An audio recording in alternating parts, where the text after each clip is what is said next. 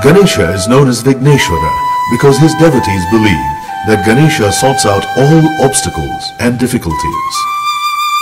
There are many stories which narrate how he saved even the gods. One among them is the following.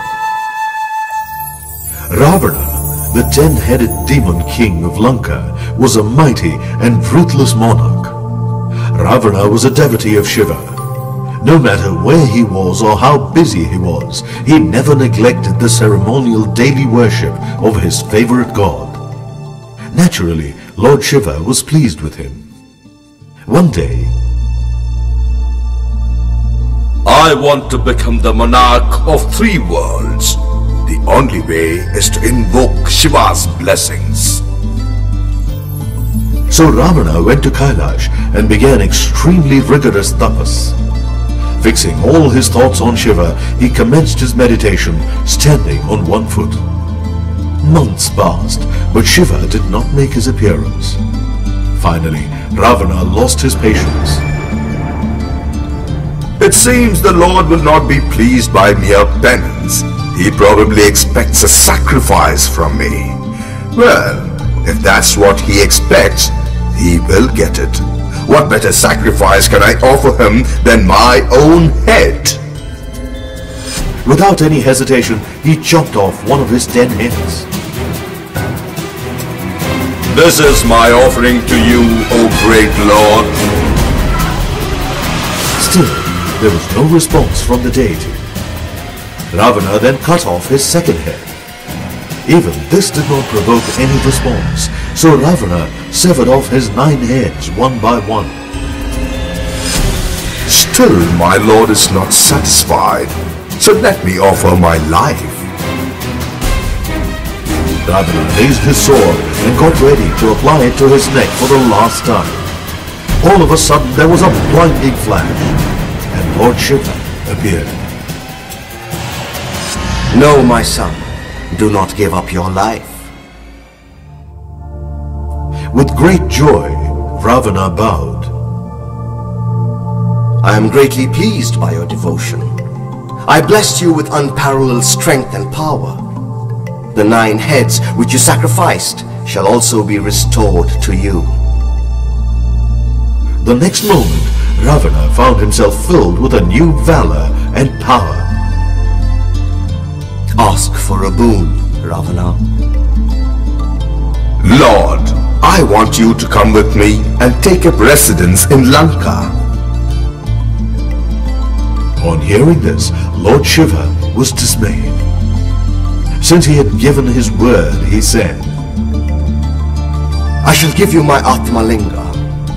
This is a reflection of myself in the form of a linga and hence is extremely powerful.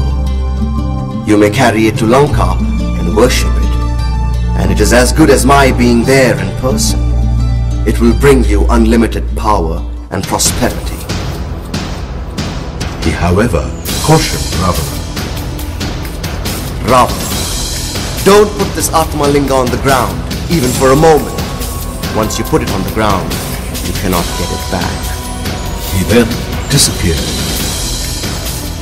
The gods trembled to see Shiva's Atma Linga in Ravana's hands. Now with the Shiva Linga itself in his possession, they were in great danger. They did not know who could protect them. Then they remembered Ganesha. They went straight to him and explained their troubles to him. The kind Ganesha consoled them.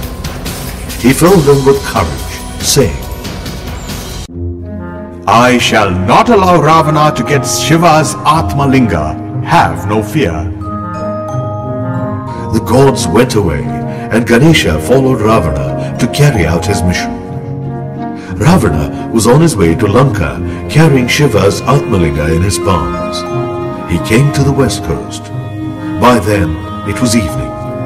It was time for Ravana to perform Sandhya Vandana, the evening prayers. Ravana was in a fix. The Lord has instructed me that the linga should not touch the ground. How will I perform Sandhya Vandanam with the Atma Linga in my hands? There is no one in this deserted place who can help me. He stood there thinking. I must perform Sandhya Vandanam. What shall I do? Ganesha was following Ravana and was waiting for a chance. I can understand Ravana's difficulty. Let me help him. He appeared before him in the guise of a small boy. When Ravana saw him, he became very happy. Ravana called him and said, Little boy, will you hold this lingam till I perform Sandhya Vandanam and return? It appears to be very heavy.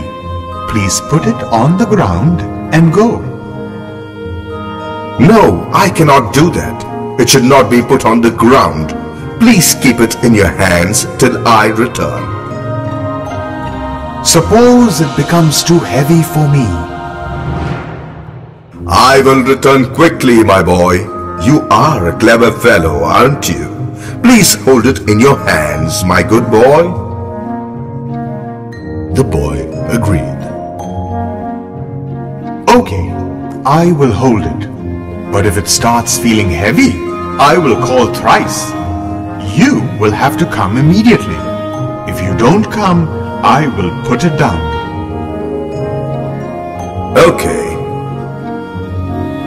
By the way, what's your name? My name is Ravana. Hold it. Remember, this should never be put on the ground. He walked towards the sea to perform Sandhya Vandanam. Ravana had hardly started when Ganesha cried out, Ravana, it's too heavy. Ravana heard Ganesha's voice and got scared. But he could not return without completing the Sandhya Vandanam. So he cried out, Boy, I shall be back soon. Whatever happens, don't put the lingam on the ground. By the time Ravana was offering holy water to the gods, Ganesha cried aloud, Ravana, it's too heavy. Oh, Ravana, I can no longer bear the weight of this lingam. I shall put it down here. Saying this, Ganesha put the lingam on the ground and disappeared. Ravana completed the Sandhya Vandana in haste and ran back. His worst fear had come true. Shiva's Atma Linga was firm in the earth. No matter how hard he tried, Ravana could not take it out. It was not an easy task to prevent Ravana from getting Shiva's Atma Linga. With his sharp intellect, Ganesha completed this difficult task easily.